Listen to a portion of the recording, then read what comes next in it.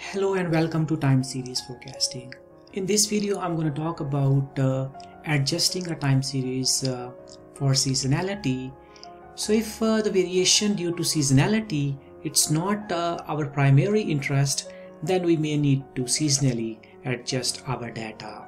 That is, sometimes we care more about the underlying issues within a data rather than the variations in the data set because of seasonality. So one such example is the monthly unemployment data. For example, unemployment in our town. So we know that in winter, unemployment rate in this town is much larger than unemployment rate during the summer, when a lot of tourists travel in this town, and there is more employment in this town as compared with the winter, when most of these tourist spots are closed except during the ski season.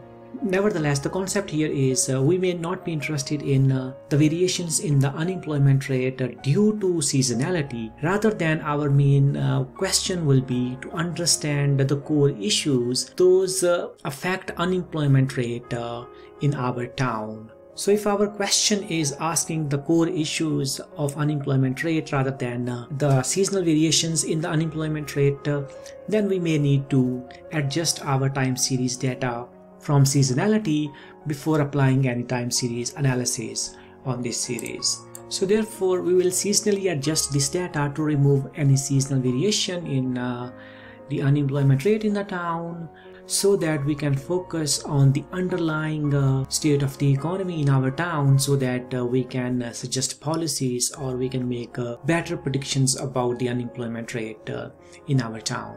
So therefore sometimes we focus on seasonally adjusted data rather than focus on data with seasonality. So we can seasonally adjust data depending on the type of model that we want to use. So remember, we can either use the additive model or we use the multiplicative model.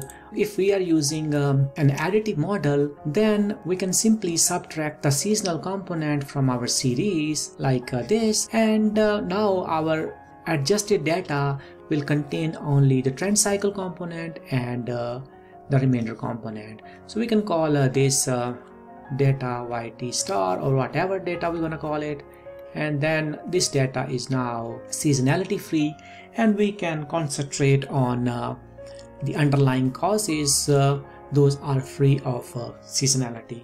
On the other hand, if our series shows variations, those are proportion to the level of the series, we may be interested in using the multiplicative model.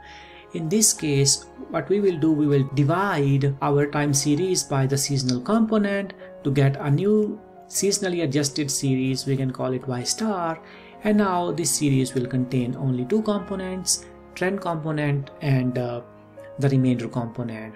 So thus our decision to seasonally adjust the data will depend on whether we are interested in the seasonal patterns in the series or not. If we are not interested in the seasonal variations, then it's better to use seasonally adjusted data, and we can either use the additive model or the multiplicative model and adjust our data for seasonality accordingly. Alright, I'll see you in the next video. Bye bye.